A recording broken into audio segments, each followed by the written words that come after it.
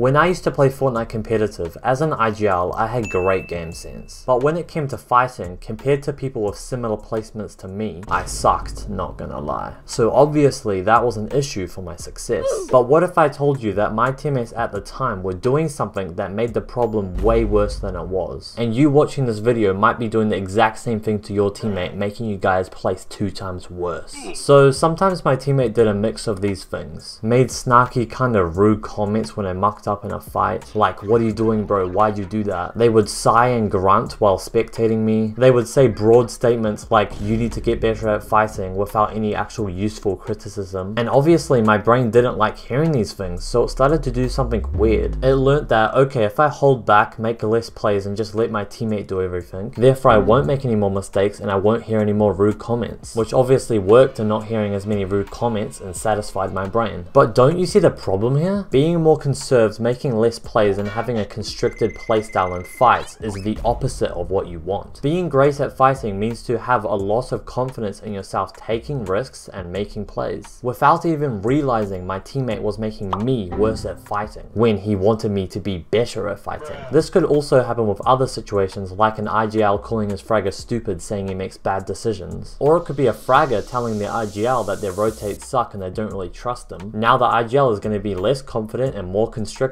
when making decisions. So what's my advice? Yes, you need to give your teammates criticism, but you need to be careful with how you do it. For scrims, leave it for after each game, and for tournaments, leave it for after the whole tournament. Never during a game. And when you spectate your teammate, if anything, hype him up or just help him with decision if he asks for it. But mainly remain quiet. Don't even make any sounds like sighs or grunts, because that has the same effect as words. After the game or tournament, you want to have a back and forth conversation about what your teammate did specifically wrong in the game. Don't criticize a skill overall like, "Yo bro, you need to work on your rotates, that sucked." That doesn't help at all and will just make him more nervous when he needs to make a rotate. Have a civilized conversation like, "Oh, in this rotate, I think we could have done this instead. What do you think? I think in this fight, we should have jumped on this guy together. What do you think?" I also think having a balance of constructive criticism and compliments is very important. And no, saying "nice job bro, we're so good" isn't gonna cut it. When you see your teammate do something genuinely good, point it out specifically, like, "Your rotate and second moving zone was so smart. Your aim was so good in that fight. Also, going behind them there was so smart." Stuff like this will actually improve their confidence. Cause let's be honest, when you hear "nice, good job," your brain doesn't even acknowledge it. Now, if your teammate does genuinely suck at fighting or a whole skill, don't tell him straight up, "You suck at this skill, get better." That doesn't help at all. Start improving this area as a duo. Your IGL sucks at fighting? Tell him, "Yo bro, I want to start playing an hour of realistic 1v1s against each other every day before scrims and try really hard in them,"